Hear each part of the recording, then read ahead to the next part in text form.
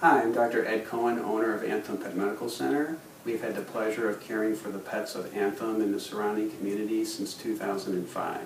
Today we want to bring you along to see the full range of experiences one of our patients will have while they're with us for a dental procedure and oral health assessment. We hope this will take the mystery out of what your own pet may experience while they're here for a similar procedure. But before we get started with all that, let's just briefly address why we think it's so important for your pet to have a healthy mouth to ensure their well-being as they go through their life. 80% of our pets are estimated to have periodontal disease, and just like for us people, periodontal disease can lead to increased risk for health problems with the heart, kidneys, and liver. So we want our pets to avoid those problems as best as possible, and keeping their mouth in good shape is one way to accomplish that. How do we determine if your pet has problems with their mouth? Well, typically we figure that out on the annual physical examination. We can see if some problems are potentially brewing there. The next step, if that's been the case, is we need to have your pet anesthetized so we can look very thoroughly in their mouth. And the reason why they need to be anesthetized for that is two specific functions that we do. One is periodontal probe depth assessment, and that's with a metal instrument that we're going to show you a picture of. And we don't want this instrument in a dog's mouth or cat's mouth that's moving around because it can injure the tissues there.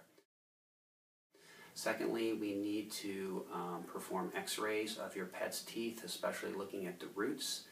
It's very common that a tooth could look okay on the external physical exam, but on an x-ray we see a tooth root is fractured or abscessed, and in those instances those teeth most often need to be extracted to prevent pain and infection and health problems in your pet. Today our patient is Toby. Toby is an 11-year-old male long-haired dachshund. During his recent biannual senior physical exam, Dr. Cohen identified that Toby has a moderate amount of calculus on the majority of his teeth and some scattered gingivitis as well. Calculus is the brown mineralized material that is tightly adherent to the tooth surfaces, and gingivitis is the observed redness and swelling or bleeding of the gum surfaces often caused by calculus. It is the gingivitis from calculus being present deep within the periodontal pocket that leads to increased health risks in your pet. Calculus cannot be brushed away, and removing it requires proper equipment and delicate techniques while under anesthesia. Thanks, Jen, for the introduction of Toby. For many pet owners, one of their biggest concerns about having a dental procedure done on their pet is they're worried about the anesthetic safety, and will their pet be safe under anesthesia?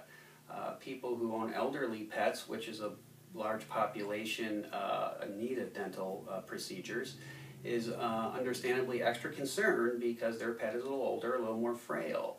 And although it wouldn't be true to say anesthesia is 100% safe 100% of the time for everybody, we've got a tremendous track record of safety here at Anthem Pet Medical Center, and part of the reason for that is we have extraordinary attention to detail on how we perform anesthesia on your pet. Every anesthetic procedure is customized specifically to the assessment of your pet's health and their specific needs. And we want to make sure they're as safe as possible and as comfortable as possible the whole time that they're here. So rather than just continue to talk about that, let's show you what we mean. We're going to take you on our journey here, and you're going to see Toby as he goes through his day having his dental procedure done here. To ensure Toby's comfort and safety while anesthetized for his procedure, he will first have a thorough physical exam prior to being anesthetized. Especially, the physical exam will concentrate on his mouth, looking at his teeth and gum tissues, and checking deep inside his mouth for any potential masses or other problems which may require special attention. Analysis of pre-anesthesia blood work performed in our in-house state-of-the-art laboratory, and usually performed the same morning as the procedure, allows us to identify certain health conditions which otherwise may not be apparent from the patient history or physical exam, and could alter the anesthesia procedure or even cause us to cancel it altogether in some cases. An IV catheter will be placed in your pet's vein This will provide access to their vascular system where we can administer IV fluids and medications to help support them under anesthesia. This can be a little bit uncomfortable, but we go the extra mile at Anthem Pet Medical Center to eliminate any discomfort in this process by placing a numbing ointment and wrapping on the insertion site 1 hour prior to actually placing the IV catheter. This makes for a painless insertion of the IV catheter. Now that Toby's IV catheter insertion site has been completely numbed, Natalie is able to painlessly insert his IV catheter and is in the process of securing it in place with tape. At this point, you can see Natalie has fully secured the IV catheter with tape and is in the process of preparing the heparinized saline flush to place into the catheter. This will prevent any premature clotting within the catheter and will allow us to be able to use it at the time we need to place the anesthetic into his system to get the procedure going.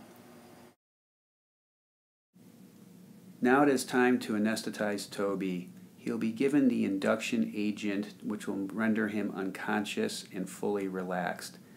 The endotracheal tube will then be placed into his windpipe, and that'll deliver a precise amount of anesthetic gas and oxygen to keep Toby anesthetized during the procedure. Because of our prior use of the pre-anesthetic agent, only a small amount of induction agent is necessary to get Toby to the point where he can be intubated. This further improves patient safety. Once he's unconscious and intubated, Natalie will place some ointment into his eyes to keep them from drying out during the procedure, and then he will be hooked up to the multi-parameter anesthesia monitor, which measures all of his vital functions. This tool greatly improves patient safety. Here you can see the dental instruments that we use for Toby's oral health assessment and dental cleaning for today. As part of his complete oral health assessment, he will also have full mouth x-rays of all of his teeth. Here you can see the layout of all those x-rays that were performed today on Toby.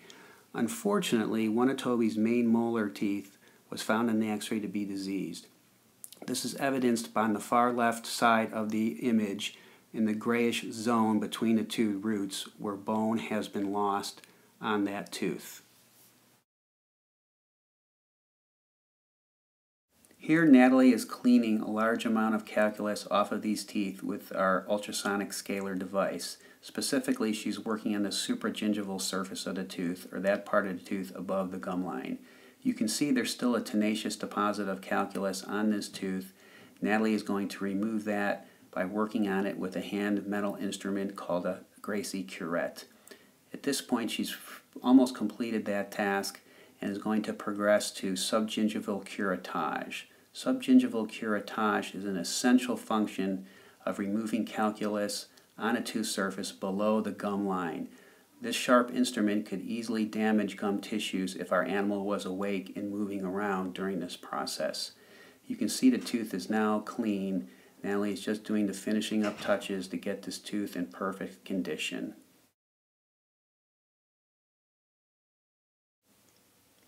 Here is the tooth that our previous x-rays identified as being a bad tooth. The pointer is pointing to an area where bone is severely receded, exposing the root of the tooth. Unfortunately, this particular tooth had to be extracted. Here Natalie is performing periodontal pocket depth measurements. This is to ensure that there are not deep pockets which may be indicative of a bad tooth from advanced periodontal disease. Here Natalie is performing the polishing function of the teeth. She's being careful to make sure of flaring the cup under the gum line as well, because this area also needs to be polished. Polishing the teeth restores the glass-like smooth finish to the tooth surface, which slows down the return of the periodontal disease process. Here you can see what Toby's teeth look like before our cleaning process had begun. Now you can see Toby's teeth after we've completed the cleaning process and have restored his mouth to a clean and healthy state. Here is our dental chart, which our technician filled out, indicating what we have done on Toby's mouth today and providing future reference. Our last technique to ensure anesthetic safety for Toby is that his technician, Natalie, will have no other responsibility than watching him until he is safely extubated. Toby's owner will get written discharge instructions to enable them to provide proper care for him upon going home after completion of his procedure. Toby's now ready to go home, and you can see behind him an array of dental healthcare products for his owner to use to help maintain his beautifully restored healthy teeth and gums, which will benefit his health going forward. Thank you so much for your attention. We hope this clears up any mysteries that you may have about what's involved with your own pet when they come into Anthem Pet Medical Center for their own dental health care, cleaning, and oral health assessment. Thank you.